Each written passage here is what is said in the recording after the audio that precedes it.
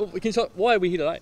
How did you manage to get access to this earlier? Yeah, well, it's obviously just an advantage to have a practice here, and also the links are getting set up, so we didn't really want to train in the back courts at 38 degrees today, so it was lucky that it was available.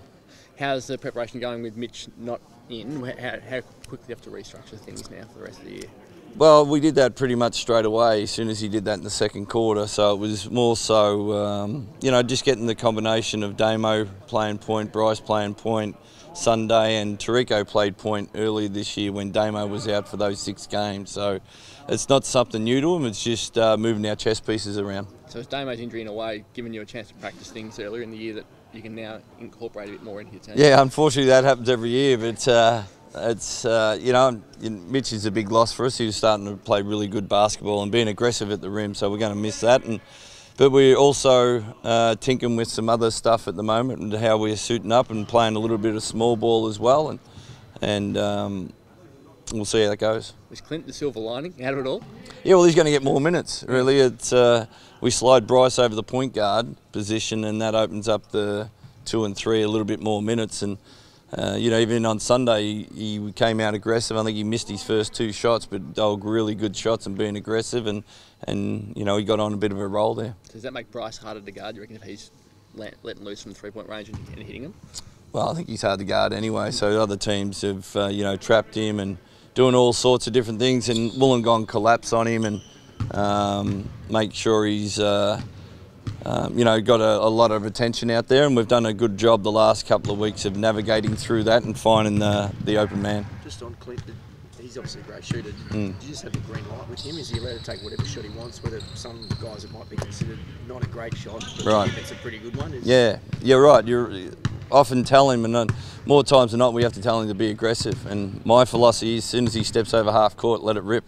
So, he has that ability. He's got a great shot. He's great height on the shot, so no one can really get to it unless they're coming from behind, and he can get on a roll pretty quickly. Is it all about confidence for a shooter? Now that he's in that full confidence mode, do you even encourage it more? Yeah, without a question, it is. And you get a purple patch of the basket looks 3 times bigger than what it is, and sometimes when you get your eye and you can, not even look at the ring and it'll go in. So that's the perception for a shooter, and you've got to follow it through and on the court. So much criticism during the year that you haven't had enough scorers. He comes in and then Tariko can be hot and cold and Bryce does his job. But do you think now you've sort of got enough scorers to make a real impact on the front? Yeah, we haven't changed our roster. It's the same. We've rocked 100 points a couple of times. It's just not our style to get out there and shoot the ball quickly in the first 6 seconds. We'll take the fast breaks when they're there, but we're built on defence. We don't want to get into a run and gun style of play. That's not what we're made up for, and so the scores aren't as high as normal. But I think if you look at the shooting percentage, we're pretty good. On your offence, you seem to have, I don't know whether changed it, but there seems to be a lot more activity, a lot more cuts and a lot more movement of the play. Has that been a conscious effort to change up a little bit? Yeah, we felt I think that game we had 39 3-pointers and we were nailed to the 3-point line, and that's it's okay every now and again, but you've got to have activity, and same thing, the activity you're hard at getting boxing out for rebounds, and our rebounds are going up and our activity's gone up instead of waiting on the 3-point line like the NBA do. Illawarra, what do they bring? They've had such a roller coaster season, haven't they? They can beat the best teams and lose to the worst teams. Oh, very talented. You've got 2 MVPs in the league, and Jackson's won 3 championships over there, so we're very mindful how good they are. They've won 3 of the last 4 games, and we'll prepare well for them. But right now, we're more worried about ourselves. We're playing great basketball. We've picked up the intensity the last 3 weeks. We're sharing the basketball, and we want to continue to do that. You beat them by 40 the first time.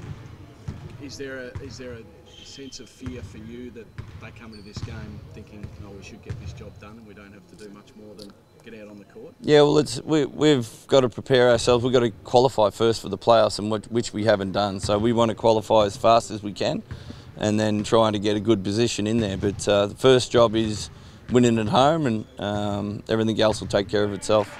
Do you feel vindicated now after this little run from all those questions about adding players, changing your team, slumps? Now you've gone and beaten 3 very good basketball teams in a row. Do you feel vindicated in a way? I don't really look at it that way. It was more so putting confidence in the guys. We know we have the ability here, and it's the same. You can have a less talented team that plays great team sport. You know, you look across any lines with even the Eagles last year had cruel with injuries halfway through the year, but they were playing good team basketball, and we know the chemistry is a big part of winning. We have that. We just weren't playing great basketball. Now, the last 2 weeks, we've got back to playing Wildcats basketball, which is have your mates back and sharing the basketball and playing at high intensity. And it doesn't really matter who hits the floor, as long as we're doing that, we've been successful. Is that the reason why you've gone with Sunday for the rest of the year, rather than looking at the potential to bring in a special dispensation player? Yeah, look, the rules are so vague with that. So you can bring in a great player and then they say, no, you can't play. So, and it disrupts, you know, coming in this part, we're really comfortable where we are. We've played without a point guard for 6 games, without Damo early in the season, and we handled that well. And we think we can handle this well, and hopefully Mitch gets back for the playoffs, but that's going to be a week-by-week situation. Can you talk about Sunday and what you like about him? Just he's competitive. He's got great rebounding skills, although, you know, he hasn't got much court time this year, but he competes. And look, if there was 12 man on the roster, I would have signed him in pre-season. You know, he was one of our development players from here, went over to college, came back, and he's certainly a NBL player. The clashes with Illawarra have been interesting this year. There's been a bit of feistiness in them and a bit of issues with after the games with not shaking hands and lodging reports. How's the relationship between the clubs? Yeah, well, I think the last one was a little bit, with Greg getting fined, was a little bit over the top, but that's what it is. But like, I'm old school. We compete hard.